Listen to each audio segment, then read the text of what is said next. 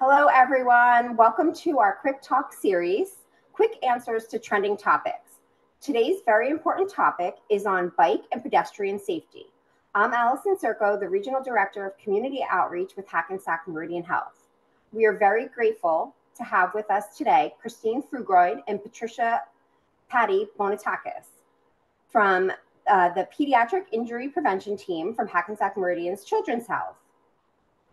Today's information that is discussed is educational in nature and is not intended to be taken as a specific recommendation. If you have any personal questions or concerns, you should speak with your primary care physician. So we will get started. Thanks, Christine and Patty, for joining us today. Thank you. The first question that we have is, when do I need to wear a bike helmet? Okay, Allison. So this is a very important topic. In New Jersey, it is actually the state law that anybody under the age who is 17 or younger must wear a bike helmet. And it is very important that the bike helmet fits properly, is clipped, and is also free of any damage, such as being in an accident prior or being thrown on the ground. The bike helmet should be worn for short trips or riding on the driveway. And this is for bikes, electric scooters, skateboards, roller skating, and inline skating as well. Christine, what about if they're older than 17 years old? So the recommendation is that people of all ages wear helmets. So this is parents, grandparents, but it is the law for anybody 17 or younger. But we do recommend everybody wear a helmet. Got it.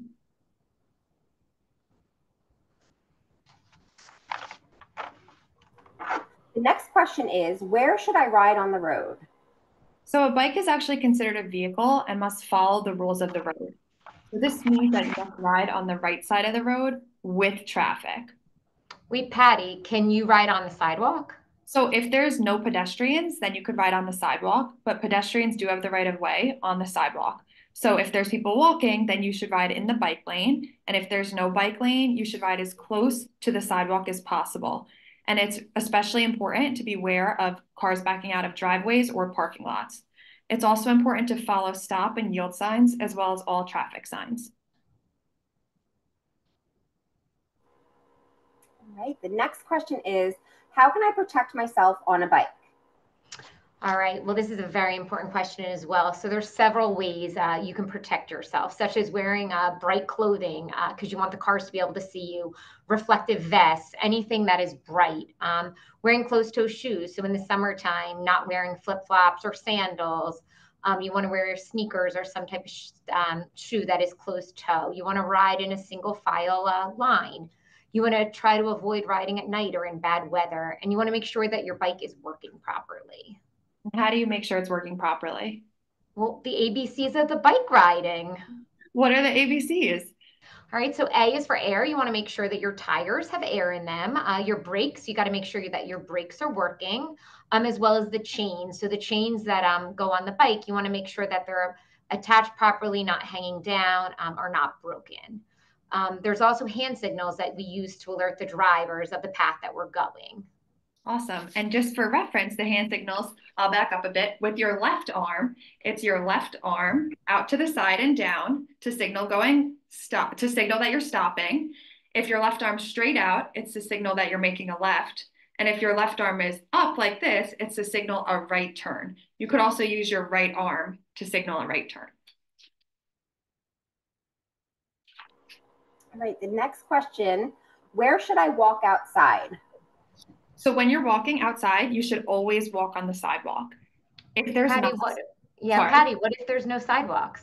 If there's no sidewalk, you should walk either on the grass or in the street, but very close to the side, to the curb. And you should walk against traffic. So why do you want to walk against the traffic? So unlike the bicycles, you want to walk against the traffic so cars could see you. And it's always safest to walk in a park or an outdoor track rather than on a road or a highway. The next question is, what is the safest way to cross the road? You should always cross a busy road at the crosswalk. What does a crosswalk look like? So it almost looks like a zebra path. So it's black with the white stripes. There's usually a sign. Sometimes it says stop, pedestrian crossing, but they usually will look like a path and have some lines down it. You want to follow the traffic light colors or listen to a crossing guard if they are present. If there is a crossing guard, you want to make sure you cross where the crossing guard is. If there are signs that say walk or stop, you want to watch those signs. So if it says walk, you will walk when it says walk. And you always want to look left, right, and then look left again when you're crossing. And it is illegal in New Jersey to jaywalk. What is jaywalking? So jaywalking is walking across the street, not on a sidewalk, because you could be walking in between cars and other cars passing not see you or stop. Got it. All right, the next question is, what else can I do to be safe when walking outside? So the most important thing to do is to avoid any distractions when you're walking.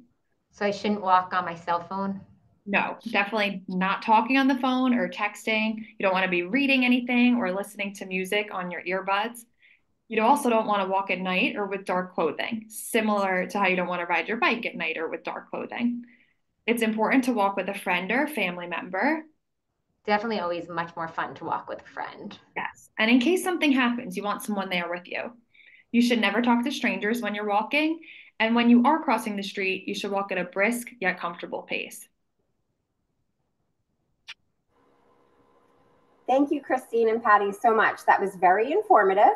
And on this last slide right here, if you ever need pediatric emergency care, we have the two children's hospitals, Joseph M. Sanzari and K. Hovnanian's Children's Hospital in Hackensack and in Neptune.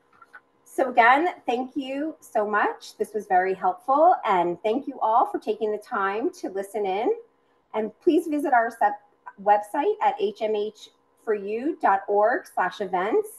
And you can find out more information about any upcoming programs and different information on health. So thank you again. Enjoy the rest of your day and please stay safe. Thank you. Thank you.